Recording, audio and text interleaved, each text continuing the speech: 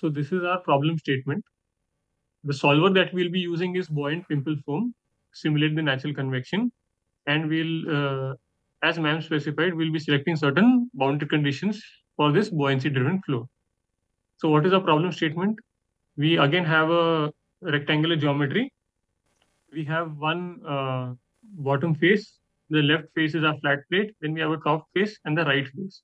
Okay. So all of those faces, like bottom, right, and top, are at 300 Kelvin, and the flat plate is at 350 Kelvin. So we are giving a 50 Kelvin difference. Now we have to choose a boundary condition appropriately. Now what we want to do over here is we want to mimic this profile that we are getting. This is a snapshot from Infrared.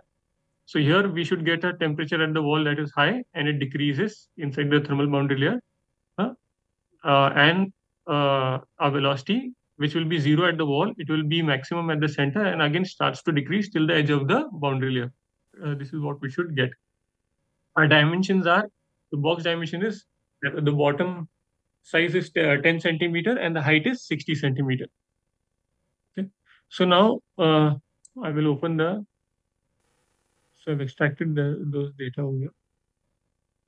So you have to extract this file, natural convection vertical plate. So when you extract that, you will get this. So it will be in two folders. So as yesterday, even Harish pointed it out, because it is zipped, it opens in two folders. You open the first one, open the second. Inside this, when you have zero constant system, copy that folder. Copy that folder to your run directory.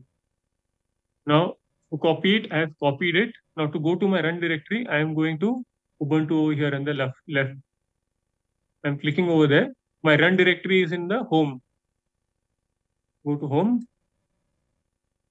my user, open form, and run. So inside this, I will paste it. Okay. Now I already have. So I create one new folder for time being. You don't need to create that. Just paste the folder over there. Open your Ubuntu terminal. Has everyone done that? So can you explain again how the copy and paste in which Yes. directory? Yes. So you have downloaded this, right? So it will be downloaded in some directory. I have downloaded it on the desktop and I have extracted it. Okay, it might be in the downloads directory for you. Go over there and extract it. When you open, there are a lot of files because we are doing 2-3 cases, right? So I have given everything. Now you have to extract the natural convection vertical plate case. So you extract it. This folder will come. Inside this, there is another folder. So you copy this folder, natural convection vertical plate. Have you done till there? Yes, sir. So when you copy it, you have to paste it in your run directory, right? So now I am showing you how to browse the run directory in your Linux, right? So in your file browser, in the left-hand side, there will be Linux over here, right? Inside that, there will be your Ubuntu version in which you have installed OpenFOAM. Click on that. The file structure inside Ubuntu will open up. You click on Home. Inside Home, your username, whatever is your username, that will show up. Open that. Then open the OpenFOAM directory. Inside OpenFOAM, again your username. Then inside that, run directory will be there. There you paste that. Okay, in your run directory. Once you paste Okay. it over, once you paste it over there, then you will be ready. Ready. You can run the simulation now. Okay. Thank you, sir. Yeah. Okay. So has everyone done that? There is no run in my name folder. Okay. Uh, Swapna, you might have installed in some other directory. So this step that I told you, right? Where is your run directory? Hmm? Okay. If you are not able to find run directory, do one thing. I'll give you another hint. So you once you open your terminal, type run run and then type explorer.exe and then dot. So directly wherever is your run directory, it will open that location. So see it opened and the path for me is whatever I told you, right? In Ubuntu home and then my username, then open form username and then run. So if you're unable to find your run directory, do this step. Okay. open your Ubuntu terminal, type run, and then type explorer.exe space and then dot. That will open your run folder in your file browser. You should be able to paste it. Just see if you have copied it properly and paste it again. If not, try to do that. If you are still having some problem, then there may be some glitch. Asking for some administrator privileges. Okay. Then what you can do is try with the cp command, cp minus r. Are you not able to paste it anywhere? Can you paste it in the home? Okay. Have you installed, is your OpenFOAM installation in root by any chance, or is this the No, no, same no. location? It's No. okay. Excuse me, John. Yes. After opening the explorer.exe and where I can copy paste this file. In your run folder. Okay. Your run folder, right? Paste it in the run folder. So when you paste it in the run folder, you should be able to see your natural convection vertical plate. So for me, it is available over here. Natural convection vertical plate. After that, you can open that folder by typing cd and then natural convection vertical plate. Okay. I just press tab, it will complete it for you. Now inside this, we have a zero, constant, and system folder. Okay. Let me go and see what are the contents of zero folder. So in zero, right now I have PU, PN, PRGH. So we need to give boundary condition for all. So we'll just quickly go and see what are the boundary conditions. So let's start with, say, PRGH. I'll open it with Notepad.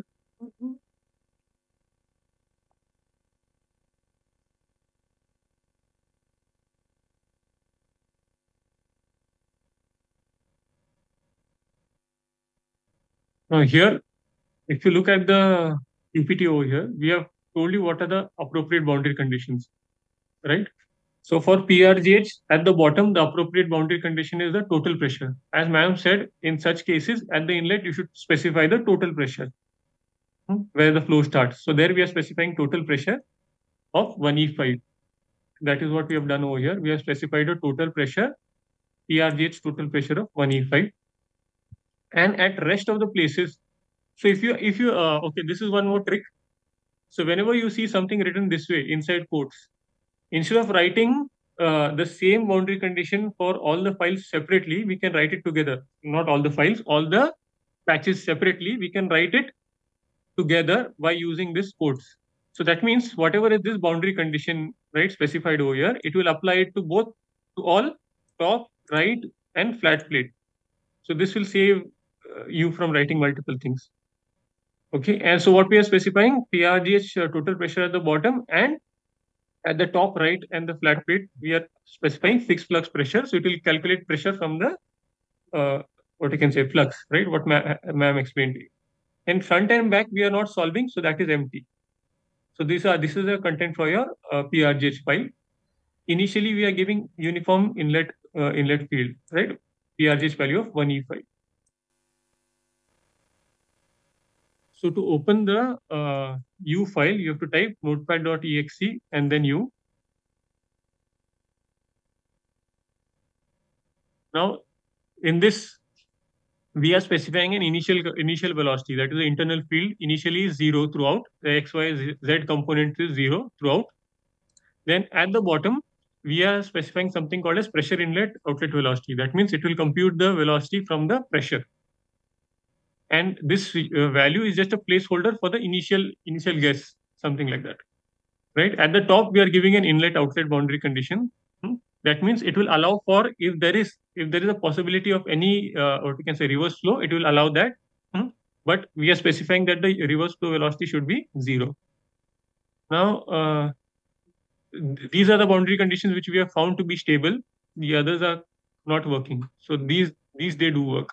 Now at the right, we are giving a zero gradient. That means it will compute from the internal cells. At the flat plate, it is no slip. No slip means zero velocity at the flat plate. Then front and back as before, it will be empty because we are not solving in that direction. These boundary conditions also you can find over here. They are there in the, over here we have mentioned. So we have looked at the U boundary conditions, the PRGH boundary conditions, and lastly the temperature boundary condition. So to look at the temperature boundary condition, just do notepad.exe and T.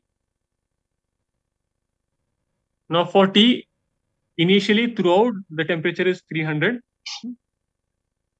At the bottom, again, we are saying that whatever is the flow that is coming in should have a temperature of 300.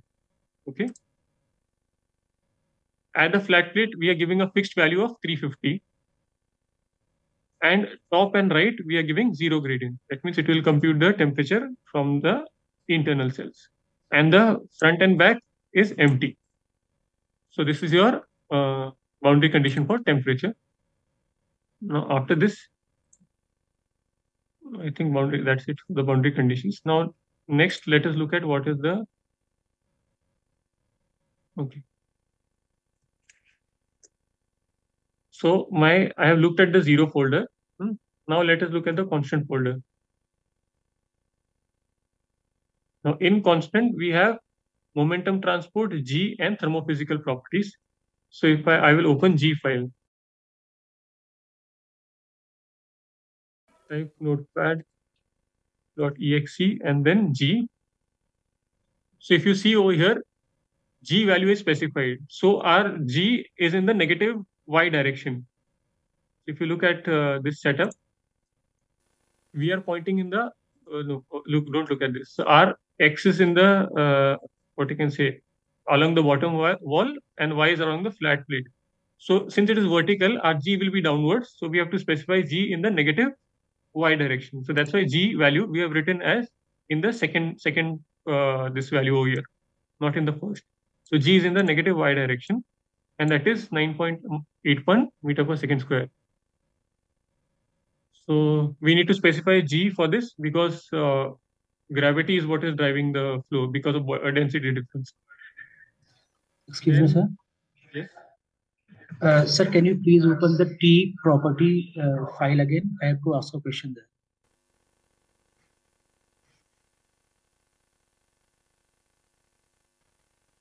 Yes. Yeah. Yes, sir. Sir, in this, the boundary field for the bottom part, Yes. we have given the inlet value of uniform 300. Yes. Then why we have again given the value uniform 300 in the next? That is just a syntax. It needs some what you can say placeholder. Okay, that is the syntax structure for the inlet outlet boundary condition. Like over here, see, where was the other case? For some case, right, where value was not needed. I told you value is just a placeholder. So this is the structure that OpenFOAM has. So whatever is the value for inlet is 300. And if there is any outflow, it will be by the zero gradient. Okay, sir. So that does not get calculated. Okay, sir. Thank you. Okay. Okay, I showed you the G file. Now let me go and show you what else is there. So along with G file, we have something called as momentum transport. So in momentum transport, we have made the simulation as laminar. We are not running a turbulent simulation as of now. You all can explore that. So in momentum transport, to make the simulation as laminar, you have to just name the simulation type as laminar. So if you name it as laminar, whatever is mentioned below that, it will not take, even if it is mentioned. If you remove this also, it's fine. Just write it as laminar. Next is the thermophysical properties. Now this is something that is interesting. Yes. So where are we going to specify the Boussinesq approximation, right? So Boussinesq approximation will be specified here. So here you have to specify what is your what you can say, what is your working fluid. So our working fluid, we are saying it is a pure substance, pure mixture with constant transport properties. Okay. And the equation of state that we'll be using is Boussinesq approximation, and we will be solving for the internal energy. So that's why E constant. E is the internal energy, sensible internal energy, right? Now, what are the what are the properties of this? You'll specify in the mixture over here. So the molecular weight, this is air, so molecular weight is given as 28.9. Then this is important, right? Because for booziness, ma'am said you need to give a reference density, a reference temperature, and a thermal expansion coefficient. So my rho zero is my reference density at temperature T0. This is my reference temperature. And beta, that is the thermal expansion coefficient, is 3E minus 3. That is, this you calculate as 1 upon T generally for ideal gas assumption, right? Beta is approximately equal to 1 by T. This you can calculate. Then some thermodynamics properties are needed. CV, specific heated constant volume. It may not use this for calculation, but see, it will not use this for calculation. It may not use this. It may use some part of it, but all of this have to be specified. If you don't specify, then it will not work. It will give you an error that say transport model is not specified or species is not specified. Such errors it may give you. So that's why you need to have all these values. Now, transport properties, as you know, viscosity and Prandtl number is given. So you have to specify over here. And if you have to change any of these values, then you know that you have to change it in the thermophysical properties. So these are the two files. Now, once we do that, one more thing. So we have finished the zero constant, and now we have to go to the system folder. So I'm doing CD system. So in the system folder, we have block mesh dict. So block mesh dict is already edited. It is just simple, like a cavity case. I'll just maybe quickly show you that we can run. It is like the cavity case. Here I've written convert to meters at 0.01 so that I can specify these values in centimeters. So my X is 10 centimeters and Y is 60 centimeters. And I have given some grading. So this you can give, sir was talking about grading, right? So if I give this grading in the X direction, that means my cells near the wall will be finer and away from the wall will be coarser because I want to capture the boundary layer near the wall. That's why I'm giving a grading in the X direction. Once I run the block mesh command, I will show you this. But I think this sir has also showed to you. Now, the different boundary patches are bottom wall, bottom, top, front, and left and right. These are my patches. Now, next, okay, I have also included something called as decomposed power dict. If the runtime is more, if you want to simulate for a longer time, then you can decompose it. One more important thing is that I have added something called as FV constraints. Okay. This will come in handy for you.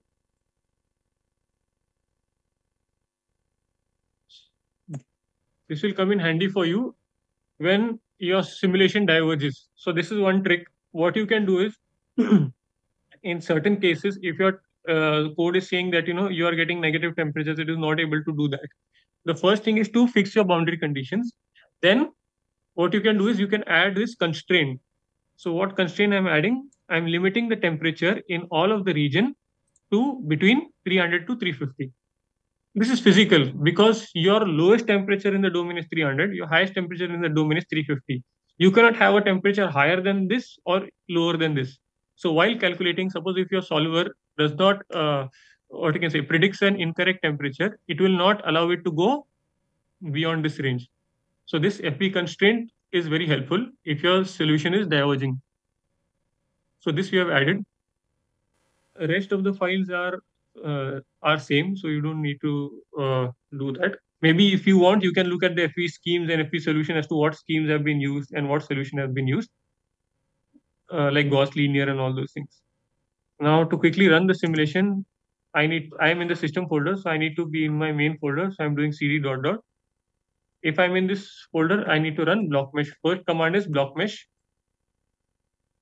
As soon as I run block mesh, so you see my meshing is done. I can view the result by typing parafoam.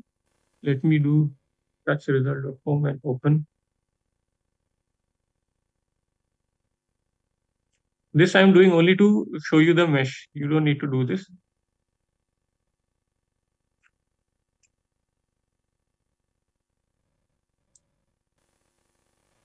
Okay. So if you see, I am making my surface to surface with edges. If you see, my mesh is finer near the wall and coarser away from the wall where I don't need it. So this is the effect of grading, because I've said that my first cell should be 1/5 of my last cell, because I've given a what you can say, a ratio as 5. That means my last cell is 5 times the first cell. So it will calculate that way. So if you look at this, I have a fine mesh near the wall and coarser mesh away. This is the effect of grading. So now once I have done block mesh, I need to run the solver. So the solver is buoyant simple foam. So the command is buoyant pimple foam. So make sure you type it correctly, the spelling. Viraj has typed it in the chat already. So buoyant pimple foam. Once you run that, your simulation will start to run. It will take some time. Yes. Where is this buoyant pimple foam solver located? All these solvers are available in your solvers directory, right? In your run, as soon as you type sol, you will get this. So this will be in your under your heat transfer section.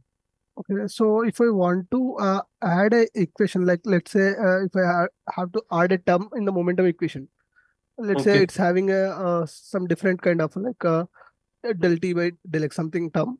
So Yeah. can I add it there?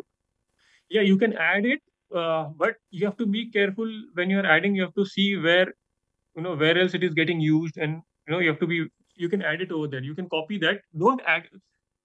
So Let's adding say, a scalar is pretty simple, right? no. So you copy I'm that. not asking to add like different equation, but I want to add a single term. So which ensures Yes. like some having a higher order term. Let's say del power 4 kind of thing. So I Yes. need to add that term. So where can I add it? You'll have to add it in your solver. You have to see how it is implemented first. Every solver is implemented differently. Okay, so the implementation will be much complex for those solvers. You have to see how it is being implemented, what you want to add. Okay, and while adding, you also have to see, make sure that your dimensions of your various equations are correct. Like you cannot just, like suppose in my equation, I cannot just add +1 or +2. Yeah.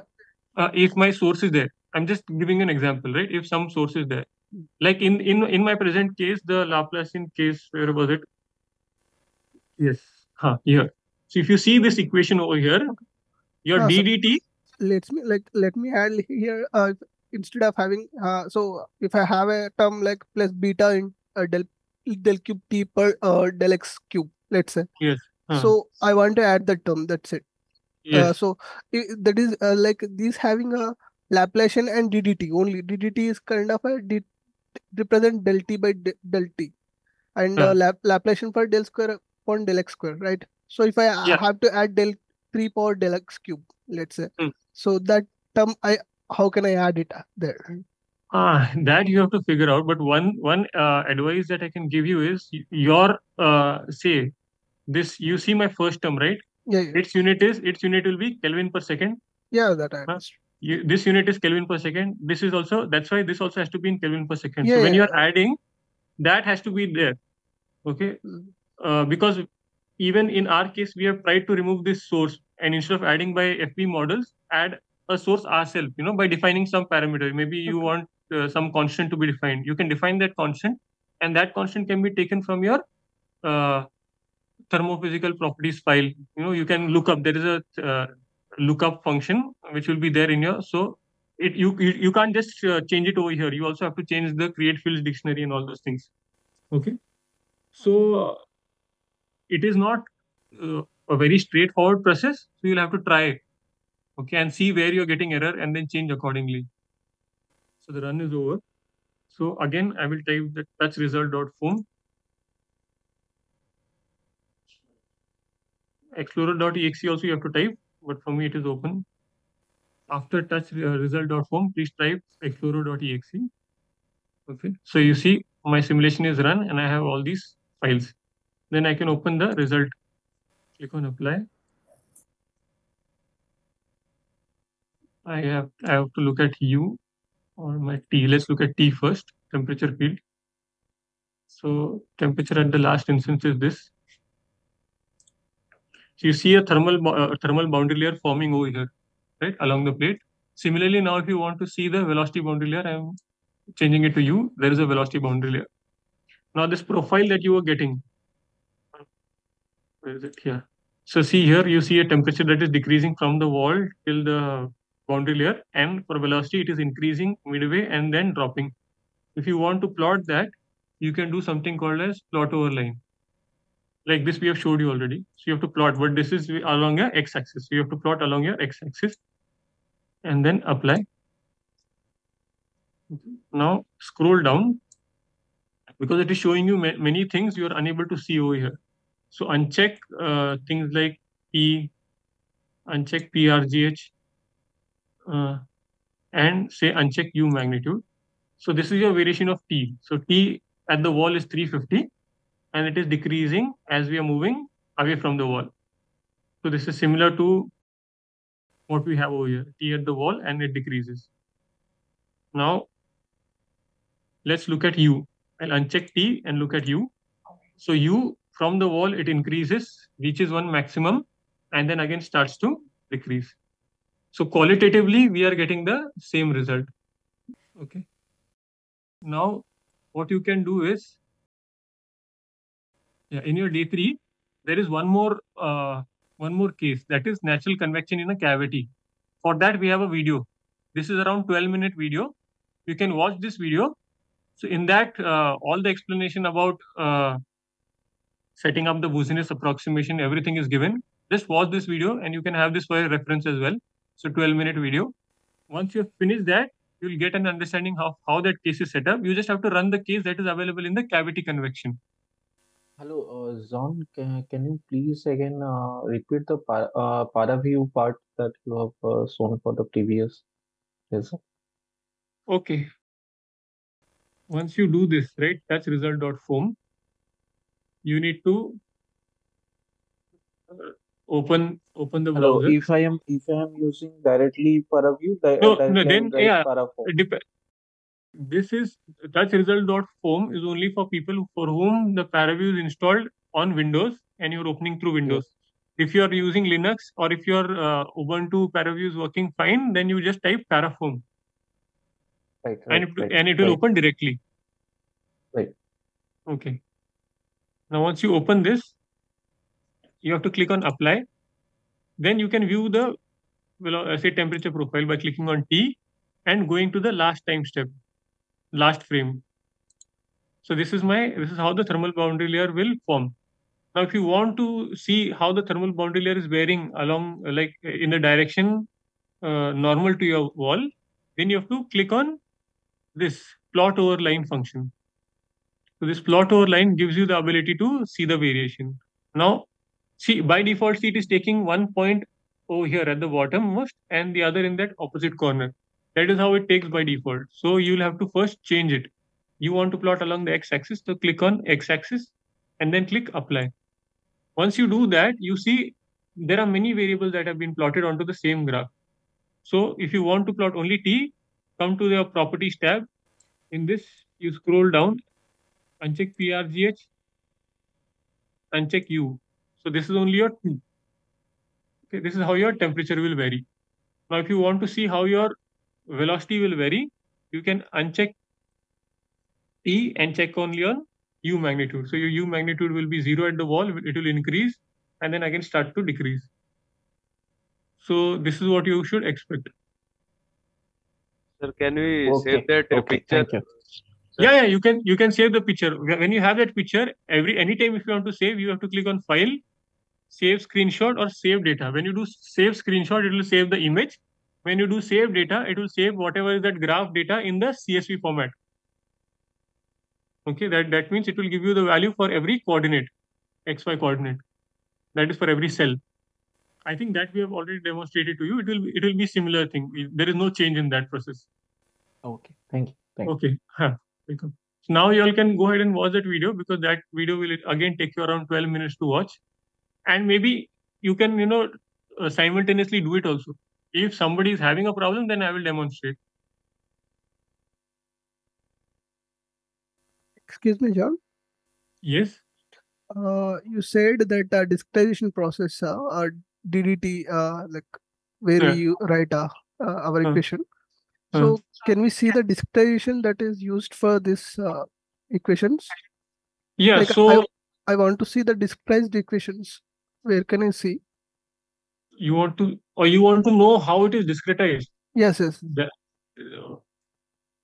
We mentioned terms like DDT, what to do, like Euler, right? Yeah, So yeah. it will discretize by Euler technique. But So how it is done, so can we see that like how it is for discretized? formulation of Euler, Yeah, just yeah. let me check. You just watch the video. I'll just see in the source code once. Okay. Yeah. So if you want to share search anything, I Okay. will maybe show you all how to do that. So this Okay. will be helpful.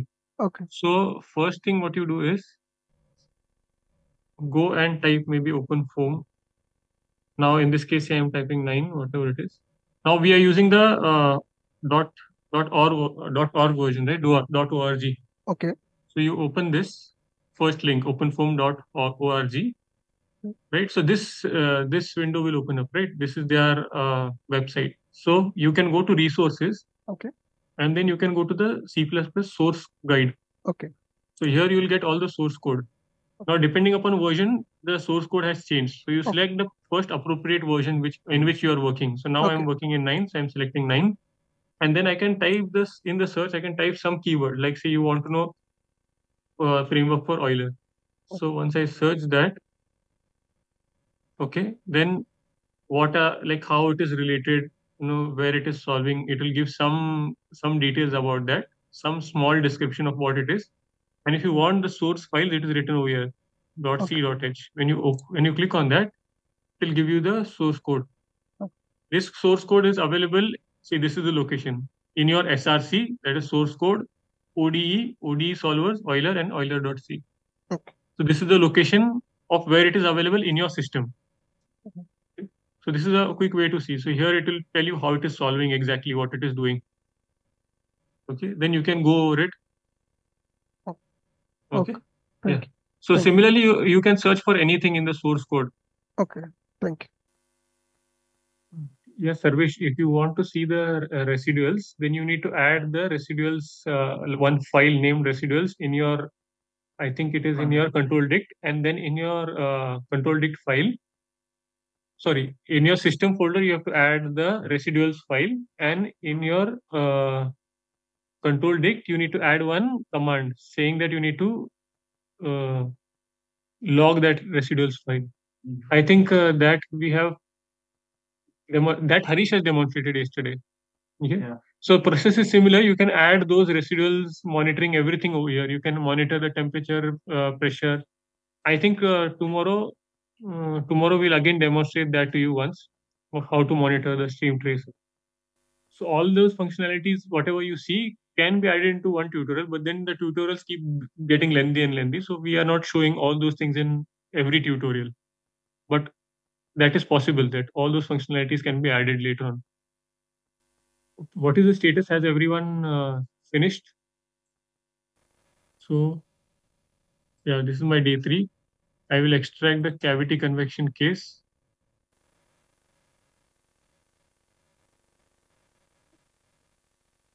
Inside that is my zero constant and system folder. I will copy that to my run directory.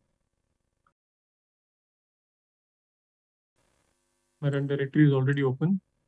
I'm copying it there. If you see cavity convection is copied, then from my terminal, I will go to cavity convection.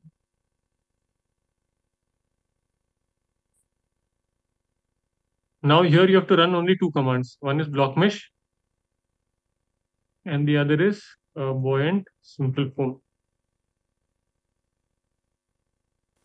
Rest of the explanation, whatever is there, it is there in that video. Yes. John, I have a doubt. Exactly, I am facing this problem. Previous time also I have faced that one when I am making a on-zipping the file and I'm pasting it on the run folder. Yeah. Every time there's in every file there is a some file is extending with dot identifier or something. file Yeah, it yeah, is yeah. creating. So that if you extract with WinRAR, so even now, right, I was also facing that same problem. But if you extract with this WinRAR, that's why Okay. when I extracted with WinRAR. So you go to click on it, extract. This default Windows extractor is creating those files. Okay. Okay. So When see now, if it is opening it in the normal one, it is not creating. When you are putting it on the run file, it is creating the program. okay, maybe it is creating over there, but if you extract with WinRAR, then there is no problem.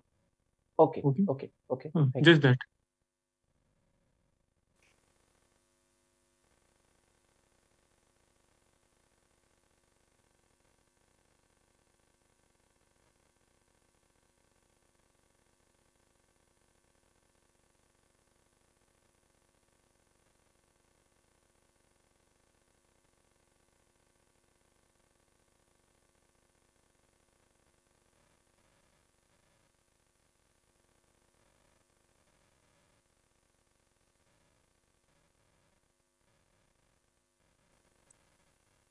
So this is my temperature, and this is my velocity field, right? So you see some sort of a circulation that is happening inside that.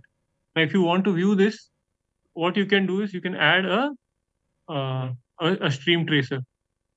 Okay, you click on stream tracer and then scroll down. Now, instead of going for a line source, you go for a seed type. No, not seed type. Is it? Yeah. Let me go to stream tracer. Apply. Here. Yeah, here. So seed type, change it to point, right? And you see this sphere. When you increase the diameter of that sphere, say to something like 1, it will cover your whole geometry, and then click apply. Now here, because I've added only 100 points, I can maybe add say 1000 points, and it will become more and more dense if I increase it to say 10,000 points. So here you can see the circulation. I can hide there is an option of hide sphere, so you can see this. So this is how your flow will be moving inside. This you're visualizing. And you see that there are two separate pockets forming at the two corners. Okay. So this is it, I think, for this session.